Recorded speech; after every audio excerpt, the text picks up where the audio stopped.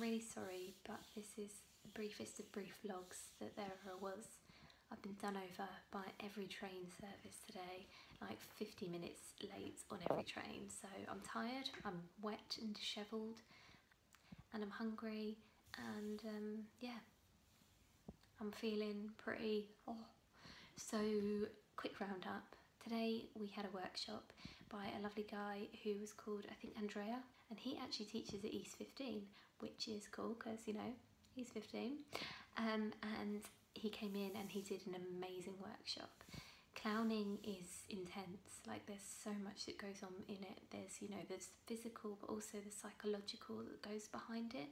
So to try and squeeze in as much as he did in a day and to not lose our interest was really, really good, and he did it really well. All the links for the workshop were brilliant, and I really felt like I've got a lot to take away. Too much, however, to explain to you on a vlog on a late Wednesday evening when I'm tired and wet.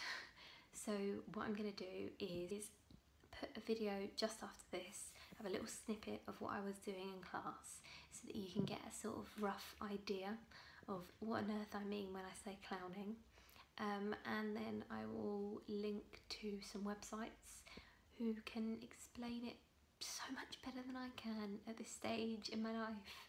And then when I do my big roundup at the end of the month of all the different workshops and techniques that I've learnt, it will be in there. Essentially, quickly, for those who don't know about clowning, clowning is mask work. That could be big, huge, grotesque masks with big noses and chins. That can be really humanised masks with just sort of little individual characters behind them. It could be half masks, commedia dell'arte style, and then all the way up to just a clown's nose, which is actually the highest form of mask. It kind of looks at how we use our body. We use our face for everything, and when you strip that away, you suddenly realise that you really have to express yourself, that you really have to connect, that you really have to make an offering, that you really have to be firm with movements, choices, acceptances, and it's really given me a lot to think about how I would develop characters going forward, and it's also given me an amazing amount of respect for anyone who does mask work, because it's tiring and it's hot and sweaty under a mask. So with that lovely image, I will leave you and say goodnight, and I'll see you tomorrow.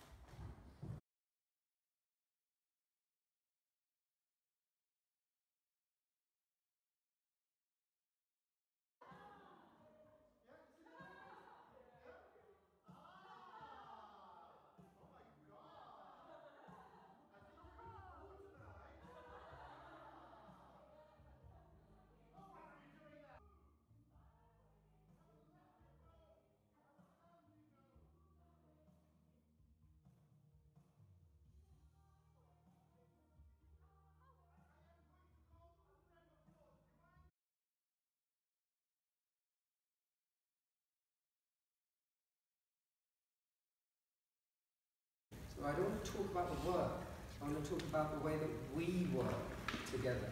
And the more conversations we can allow for that, and the more we can give time to investing in it, whether it's we organise a big event where whoever wanted to, but there's definitely all of us. Went trampoline, we're like, we're having a away day. There's like 20 of us, and we all went trampoline, it was amazing. And I'm like, I want to invest in those relationships, and I want to make memories with those people. And that makes the work better. I feel like you have to invest in how you work, not just what you're working on.